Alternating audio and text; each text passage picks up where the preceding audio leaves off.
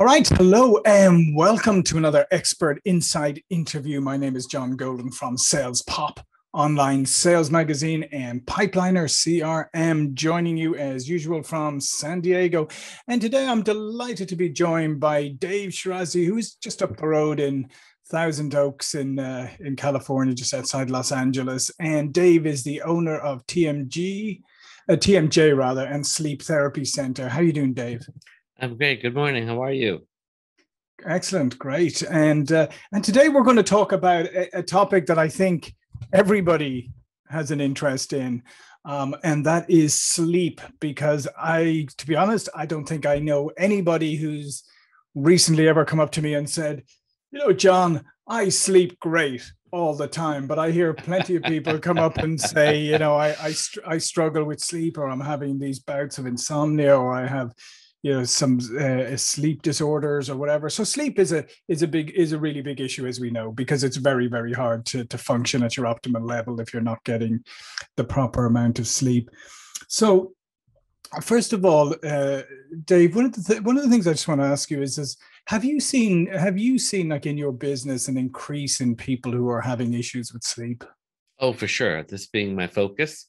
Absolutely. People come in and, they actually had relatively poor sleep before, but I think with the state of the world right now, I don't even call it the news. I call it the bad news. Kind of, something you should definitely avoid. But if you dare to look at it before you go to bed, it'll push you a bad way off. I agree. And I think that's, part of the problem, obviously, is the inputs that we're putting into our head, before we go to bed, or maybe even throughout the day.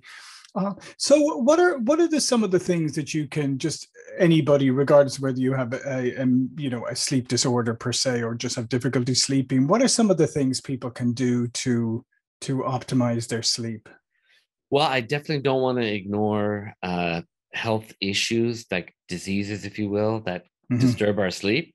But before we get to that, just to answer your question, we have a screening form that we give our patients called sleep hygiene form, where we basically, ask them what they do in their bedroom and tell them that this is what we recommend. And I'll give you like the cliff notes, the cheat notes on it.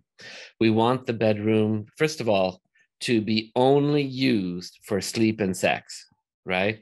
No eating, no family meeting, no working on the laptop on the bed. No, the bedroom is for sleeping and sex. That's it, right? And usually right after sex comes sleeping. So that's the convenience of it. So we want it very dark. We don't want any light sources. And it can get tricky because people have sometimes a lamp that still has a residual amount of light in it. I haven't had a television in my master bedroom in 15 years or so, something like that, at least 10. And the reason is, one, my wife likes the white noise and I don't. But the other is there's these little red lights on the bottom of the TV, and that's light, right? Our brains cannot tell the difference between a photon of light that comes from that red dot, from an iPhone, from a tablet, or the sun. So it messes our circadian rhythm by just letting us know that there's light still out there. Yeah. We want it cool, about 65 to 68 degrees is the optimum temperature. And just personally speaking, I have a much easier time. If it's colder than that, I'll just wear some more blankets. But if it's hotter than that, it's so hard to fall asleep. It is brutal. So we got the temperature. We got, it's got to be quiet, of course. Yeah. Yeah, and just on what you mentioned so far. So, okay, so if we were to look at a typical master bedroom, we will probably, as you said, we'll probably see a TV in it, people's phones plugged in beside the bed, all of that. So there's maybe not the greatest of, shading on the windows or whatever. So what you've just outlined here, there's probably like a lot of people, or maybe even the majority of people, who have exactly the opposite setup to the one you just described. I completely agree.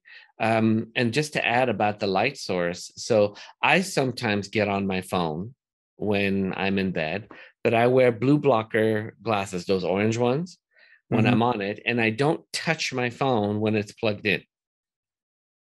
There's a whole different level of EMF radiation that comes from the phone when it's plugged in. So definitely you want to avoid that. I was talking about silence. So, having a bed partner that snores, or you that snores or has sleep apnea, or a noisy neighbor's dog, basically cuts into the stages of sleep that we're in and the cycling that we have. So, for example, we have 4 stages of sleep: stage 1, 2, and 3, and then REM. 1 and 2 is lighter sleep, more a little bit of physical rest, kind of like closing your eyes and, resting alpha state. Stage 3 is delta, and we get almost 100% of our growth hormone in that stage, right? After we're done growing, we need growth hormone to physically repair. Yeah. And then REM, it's not just for dreaming. That's where we get our mental, emotional consolidation and resolution of the things that we're processing. And we're even researchers coming out and finding out that we have a lymphatic system in our brain that clears out the beta amyloid plaques during REM. So when someone is snoring or you're choking in your sleep, whatever it is, what will happen is you'll, as you have those respiratory events, you'll kick yourself out from delta or REM into a lighter stage of sleep, right? And that's the most important stages of sleep. Those 2 stages of sleep are more important than diet and exercise for longevity and health. That's really interesting, and in some ways, if you think about it, like especially here, right? There's professionals and there's a kind of a culture where we almost celebrate the people who don't sleep very much, like they. And all of this, and I often really kind of question that piece. Well, I mean, I'm glad you do, and especially being from Ireland. In America, we have this corporate mentality, right? And we even have what's called corporate apologists, people who justify atrocious acts of raping of human workforce into slavery, because the American dream was such a real thing. People have become in America what I call temporarily financially embarrassed millionaires, right? And though there are some that do work hard, they have a vision, they have a dream, they work hard towards that dream, and sometimes sleep is compromised for a relatively short period of time. But there is this culture in the US where we just acquiesce to this corporate lifestyle of you have to sacrifice for the corporation. And of course it's okay that Jeff Bezos has $200 billion and his employees wear diapers so that they don't waste time going to the bathroom. It's just business. There is this unbelievable resolution to this evil corporate, mindset. And what you just said is, like, to me, is just like another one of the red flags. Another one of the red flags where you'll just sort of like get in there and boom, it's like, okay, well, I need to do all of these things because profit. And no, it's interesting. It's very interesting because, as I said, I mean, there's very few people ever come up to you and say, I'm getting enough sleep and my sleep is great. Everybody say they're not getting enough, or they're they're exhausted.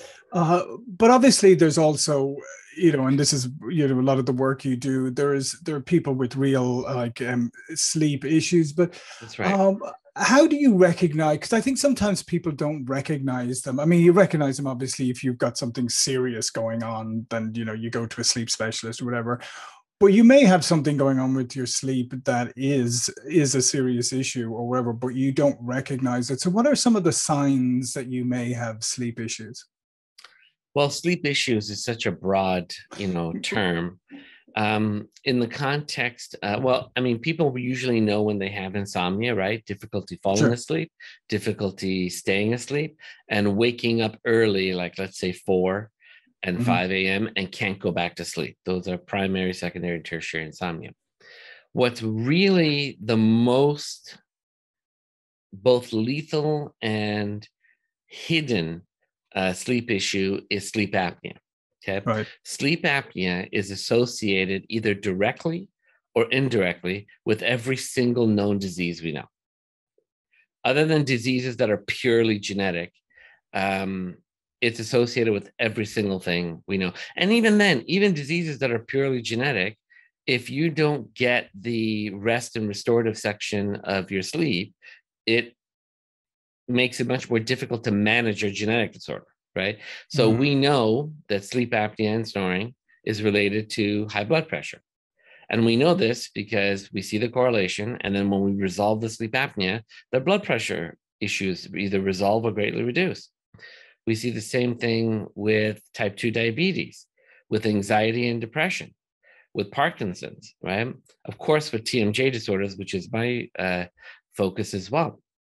So the Journal of American Medical Association came out with a study with 1,400 patients where they took patients aged 30 to 60, and they had them gauge their depression, right? There's something called a Zung's depression scale, and you basically check off how depressed you are from the baseline of, I sometimes have sad thoughts, to I consider suicide every day. Like you get a score. Well, they did sleep studies on them, and they found out the overlap between the severity of their depression and the severity of their sleep apnea was 1-to-1. It was completely, there was no mistaking it. It was right there. And of course, with follow-up studies, either with oral appliances, which is again my focus, or with CPAP, when they treat patients with, we call it psychosocial issues, with either oral appliance therapy or CPAP, we see a great improvement in their depression and anxiety. So it's very hard to know that. In fact, I coined a term called secondhand snoring a while back. The Cleveland Clinic did a great study. I think they started with like 1,100 patients where they did sleep studies on both the husband and the wife in bed. And just for sake of argument, let's say the men had the apnea and the women didn't. Right. Well, the men with the sleep apnea, of course it was both, but generally speaking, the men with sleep apnea had an average of 27 arousals an hour. An arousal is when you get kicked out of those 2 deep stages of sleep I was talking about for 10 seconds or greater, which is really at the heart of most of the problems that we have from sleep apnea or any sleep disorder. So the bed partner with no apnea and no snoring had 21 arousals an hour, which is horrific. So they whittled down those 1,100 patients down to 150 that stuck with the CPAP, right? And of course, the patients with CPAP that tolerated it could sleep better. They slept great. But then they went to the bed partner. And they said, they didn't do follow-up studies on them, but they asked them anecdotally, how are you doing since your, bed partner's been wearing the CPAP? Oh, wow, my headaches are gone. I'm not moody anymore. My kids tell me I'm much easier to get along with, and it's like, we see this kind of thing literally all the time. Yeah, no, it's fascinating, isn't it? Because we're obviously conditioned to say, okay, well, if you've got the issue, then that's okay. I'm okay. But clearly, the residual, as you said, your secondhand snoring. Um, so so how many? I know this is almost an impossible question, but in your professional opinion, are there a lot of people suffering from things like sleep apnea that's going It's untreated or huge. undetected? Mm-hmm. It's an epidemic for sure. The average American is overweight.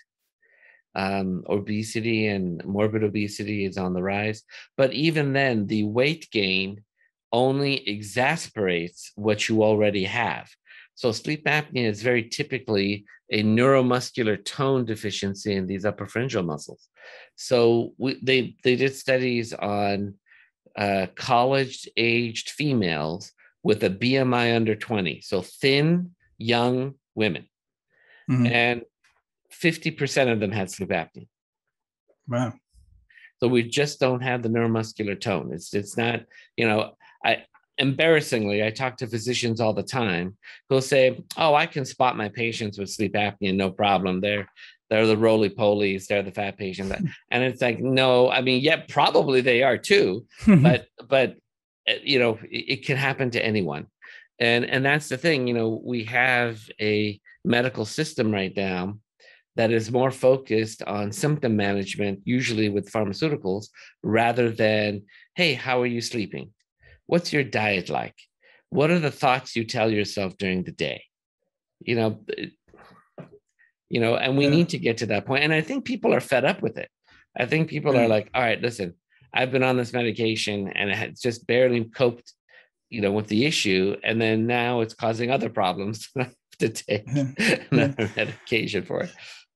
Yeah, I think it's so strange that there's still a certain amount of resistance to the mind-body connection, and that is what you're talking about here is, as you said, like what are the inputs, what's your routines, all of these kind of things into your brain, but we still seem to resist, and in many ways the medical profession still seems to really resist that mind-body connection. It's like they want to operate as two completely separate fields, if you like.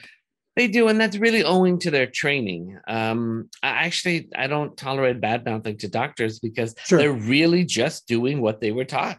I have a family member whose husband graduated from USC medical school, right? Very prestigious, very smart guy.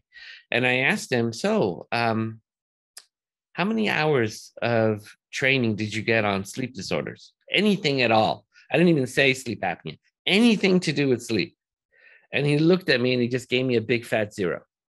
Yeah. So something that we do 1/3 out of every day of our lives that is responsible for our growth hormone and our mental emotional processing, they get 0 training for, right?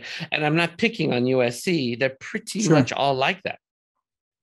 They're pretty much all like that. Yeah, I know. That's a fascinating anecdote there, because I do believe it's the mind body part is that needs to come more and more to the fore, and especially if you think about it nowadays, because of, as we said, the inputs, but we're getting so many inputs. We're in sensory overload, we're in information overload. We have devices shouting at us. We have everything coming at us. So if you think about it, probably this is the period of time in history where there is so much overload in your head that it's obviously going to impact your health and your sleep and everything. I could not agree with that statement more. That is excellent. And people are the decision, and it is a decision that everyone has to make. The decision is coming up right into their face that they need to choose which road they want to go down. Do they want to go down what's real and what's healthy, or do they want to go down what's fake and artificial and bombarding? So, like growing up, I would tell my friends who were in the business world, they would live and die on how the stock market was doing that day, right? Mm-hmm. And I would tell them, I go, you can't eat a stock. You know, it's just legalized gambling. That's all it is, right? It's just speculation based on consumer fears. I mean, that's basically all it is, right? And you know, buying and trading, you're not really doing anything productive to society. You're not really helping society. And I think I'd have to say probably 99%, maybe 90% of my friends didn't take that in at all. They just carried on doing what they were doing. The 1 to 10% that did, you know, I would say they're better off now. They would say that they're better off now. But now, extrapolating to what you said about being, you know, bombarded with information, you know, in this exact same context as the stock market, you know, social media is not real. Yeah. It's fake as well, right? It's meant to be a representation of something that's real, like the stock market is, but it is fake. Okay. And so getting, you know, how people feel about you on social media is as worthless as anything I can think of. Yeah, right? no, absolutely. You know, and so when I say things that are real, I mean things like nature, right? Going to a park, breathing fresh air, going to the beach, going to the mountains, and the peace that that gives you, right? Versus being on your phone and being worried about what people think about this. This, you know, the other thing that mass media has glorified is this getting offended, right? So, you know, previous to that, people who got offended often were regarded as very immature, right? Children get offended, right? And they don't know how to verbalize that they've been offended, right? And it's difficult to impart. I have a child. It's difficult to impart on them that, you know, your you know, self-worth is more important than anything. And this is nothing to do with you. This has to do with how they feel about themselves. It's not a reflection of you. Now, we have now gotten to the point that it's okay and even virtuous to pander to the lowest rung of the population in the context of their, you know, maturity status, right? It's like, I'm sure you've heard about how comedians are very much restricted because they can't. So, I mean, if you have a room full of 1,000 people and you're going to make jokes about, because jokes are making fun at what's real, right? Making fun at life, right? And they're not going to talking about that dandelion leaf is awfully yellow. Yeah. Like they're not going to talk about that. They're going to talk about politicians. They're going to talk about, you know, wars. They're going to talk about all these things.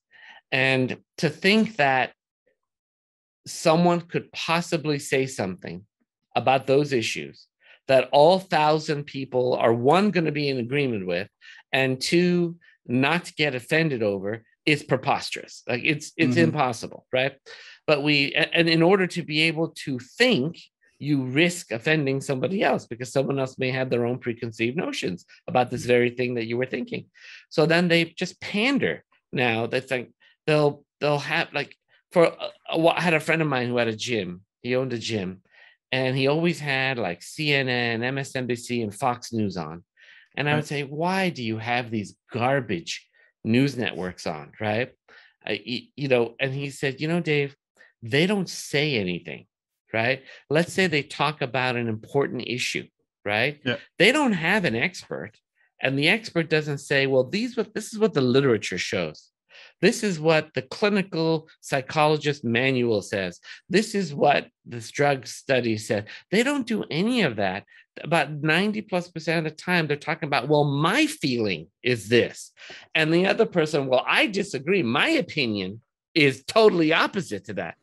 And it's just a waste of time. And he goes, I want to have that useless stuff playing so that people don't look at it. They focus on their workout. On their workout. Said, okay. I talked to somebody a while back who had this phrase that I thought was brilliant, and it's recreational anger. And I think that's a lot of people engage in recreational anger today. It's like that's their hobby. Their hobby is being angry. They love being angry. It gives them purpose. It gives meaning to their life, and they go around. The damage that that's doing to you mentally, physically, is probably incalculable, to be honest. Probably, probably. But I do want to come back to hold responsibility. Yeah.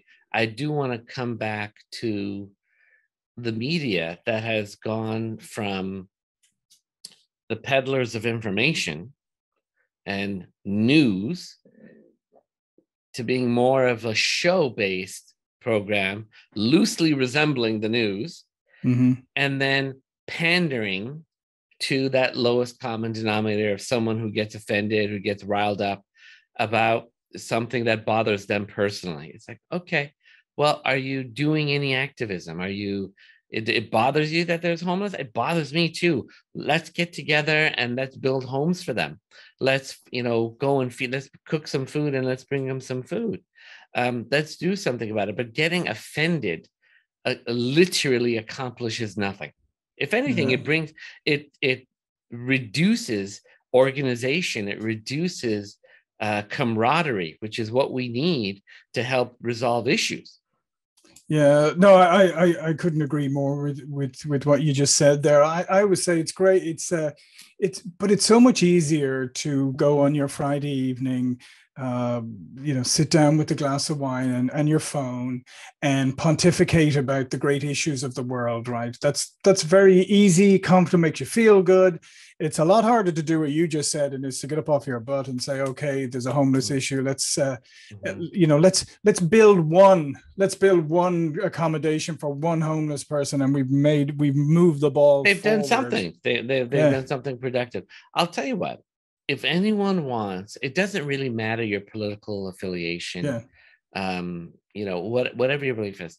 There is really only one thing that is going on that is the problem, and that is corruption, right? The left is corrupt, the right is corrupt, the conservatives are corrupt, the liberals are corrupt, and even the people in the middle are oftentimes corrupt. And I don't say this to rile anyone up. Like, people who want to get riled up, by the way, will get riled up because they choose to.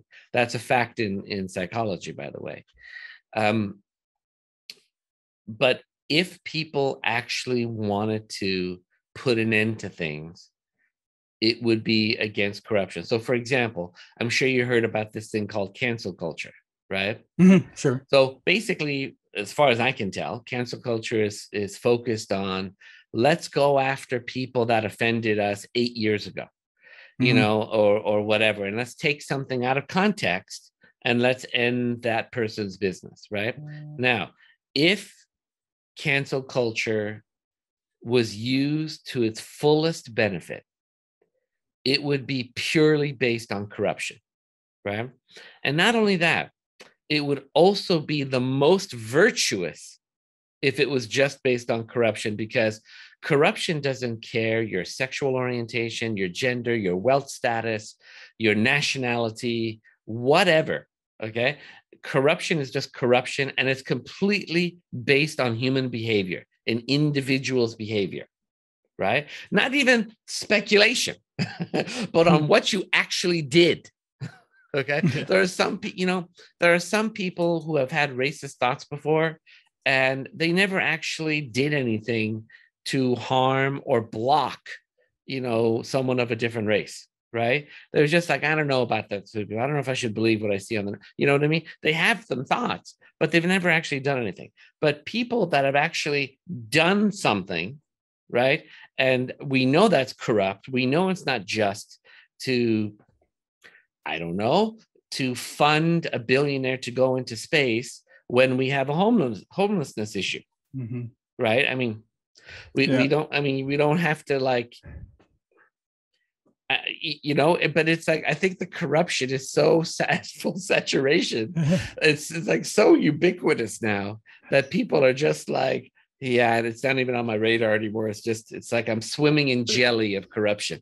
Yeah, no, absolutely. No, I agree. And I think And as I would always say, if you want to get offended about something, I mean, I think maybe get offended in that in 2021, there's still people in the world who walk 2 hours in the morning to get clean drinking water for their families or something like that. Like, get offended about something that's actually meaningful and that should be, that is something that shouldn't be happening in the world today, but stop getting offended about micro things that really make no difference. And when you get offended, go ahead and do something about it. Do something about it. Like, go for office, right? Like, I remember when Bernie Sanders was doing his Democratic primaries ages ago against Hillary. And he was in, I think it was Miami. It was right after the debates. And he had a large audience. Everywhere he went, he had a large audience, more than any other competitor at the moment combined. And, they told him, what do we do about all this corruption? What do we do about all this injustice? And he goes, run for office. Right. He goes, whether it's for a local, city, county, state, whatever. If you feel strongly about it and you have the time, do it, right? Yeah. And I believe the next day there was 5,000 applications for That's different. amazing. Yeah. So I mean, that's how you do it. That's how you do it, and people will vote for you because people know you and they know what you believe in. That's some of the positives of social media, is getting your message out there for people. Yeah, absolutely. And listen, Dave, this has been great. And the thing about all of this is that it's no wonder people have sleep issues. I mean, seriously, it's no wonder, like, with all this stuff going on, it's no wonder sleep issues, and you're probably a very busy man as a result. One thing I want to say about that real quick. I alluded to earlier that it's a psychological fact that they choose to get riled up. I'm going to say an absolute in psychology, okay? And this is an absolute. There's no gray area, okay? Nothing has any meaning whatsoever until you give it one. Right. Meaning everything is a neutral event until you decide to say, this is a wonderful thing and this is a terrible thing, right? Now, what you want and what you don't want, that's separate, right? But how things are, so in the context of how you want to feel about what's going on in the news, what's going on with your family, what's going on with your work, it's still, I mean, the reality is the reality, right? I have to talk to this person, I had to work in this location, or I don't get to work in this location. But how you want to feel about it is completely within your control. Yeah. And I'm glad we ended on that point, because I think it's so critical, because especially nowadays and the pandemic and all the things we've been through, people are feeling so powerless. Yes. But the reality, as you said, the reality is there is so much more within their control than they realize. And that is like the choice to how to react to what's ever put in front of you. Exactly. Yeah. Well, listen, time. Yeah, thank you. My name is John Golden, SalesPOP Online Sales Magazine, Pipeliner CRM. I will see you all for another interview really soon. Thank you.